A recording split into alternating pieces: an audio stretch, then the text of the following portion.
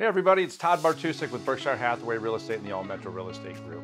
So wanted to bring you some really kind of crazy numbers from 2021. So in the Omaha area, so we had 18,061 new listings that actually hit the market. That was actually down from a little over 4%, so 4.3% from 2020. And then in 2021, we had a total of 15,192 pending listings, which was down 5.2% from 2020.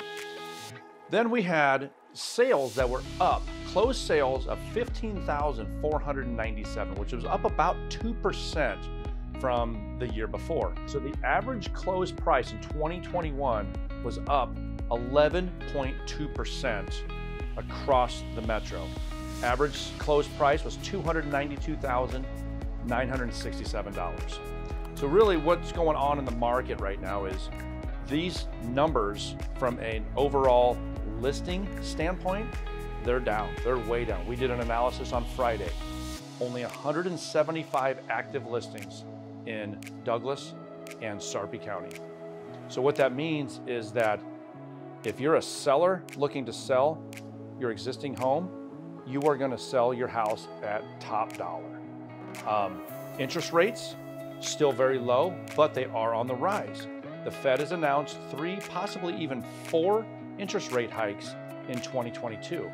So again, what does that mean? We can still have affordable housing, but prices are going up and the interest rates are going up. So it's a great time to be buying now so we can start building in that equity. And it's also a great time to sell to take advantage of the market if you're moving out of town or if you need an upsize or downsize or whatever the case may be. But if you guys have any other questions about the market or even things that we do as a team here at All Metro Real Estate Group to get our sellers top dollar and also to win multiple offer deals for our buyer clients, feel free to reach out. We'd love to have a conversation and see what we can do to help you. Thanks for watching.